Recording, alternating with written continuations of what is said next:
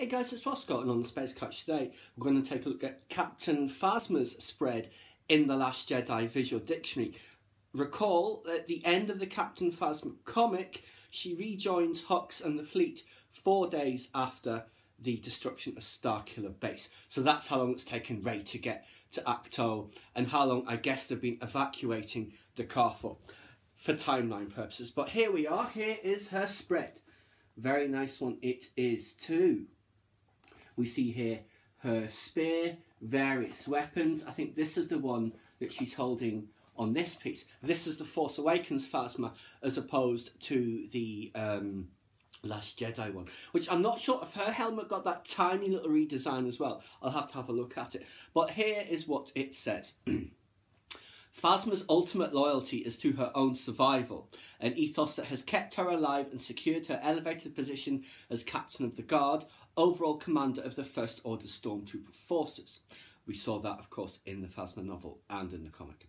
Within the First Order, she is used as a symbol of what the regime can offer. She was a native of a primitive world that was tamed and civilized with modern methods and technology. Not exactly. But behind that artificial polish, her treachery and craven selfishness are the true reflection of First Order principles. That Finn, the most famous First Order turncoat in its brief history, sees through her facade, angers Phasma no end. There was not really any hint of that in the film that I can recall. Now, it does say, for this image here, which we saw in the trailer, and also this is just before her and Finn fight. The augmented sensors of Phasma's helmet penetrate the smoke of the Supremacy's burning hangar bay. Her steely focus is on eliminating the Resistance infiltrators and finally correcting the anomaly that is FN2187. Newly polished chromium finish. Grilled mesh, that's on the side bits, serves as vocoder and breathing inlets.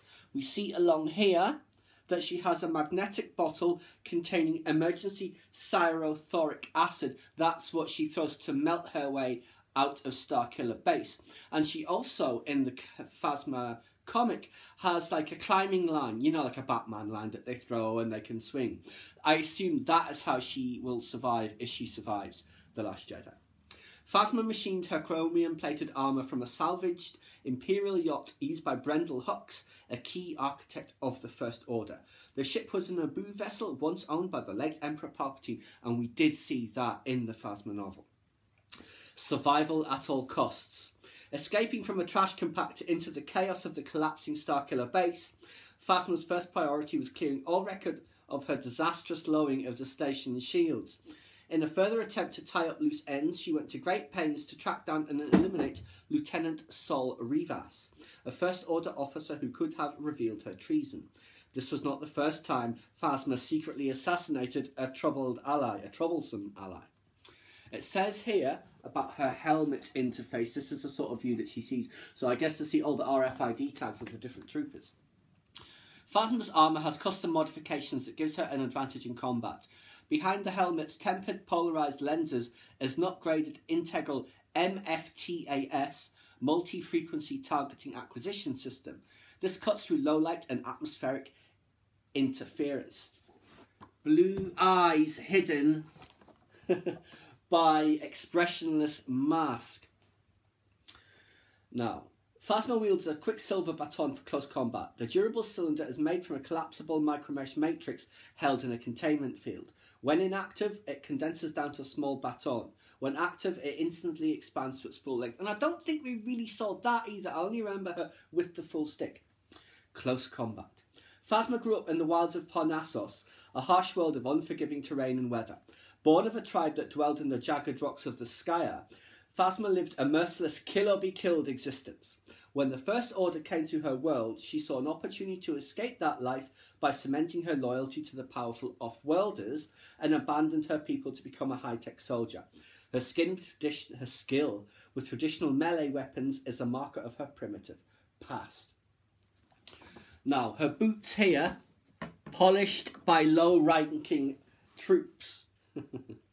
Now, data file, it just says about her, where are they? I can't see them. Yeah, her gloves, her gauntlets here. Phasma used an anti-armour acidic compound to dissolve the door at the Starkiller trash compactor into which she was dumped. Phasma and Hux have conspired in the elimination of mutual political rivals, such as Brendel Hux, and also the attempt to take out Captain Cardinal, sorry. So, yes, that is just what it says about Phasma. Now, will she return for episode 9? Maybe, maybe not. I wouldn't be at all surprised. It was kind of an ambiguous death. She's escaped worse. We've seen her escape worse. Well, this is what happens when a film ignores other parts of the canon. So we shall have to see. Because, yes, we saw her blue eyes. She falls into the flame. Next film, she has to take her helmet off, and we see that burned patch that was missing when she fell through the flame.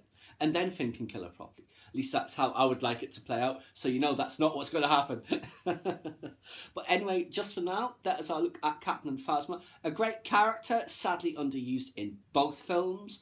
Let's hope episode 9, she gets a quality screen time and a death that she can be proud of.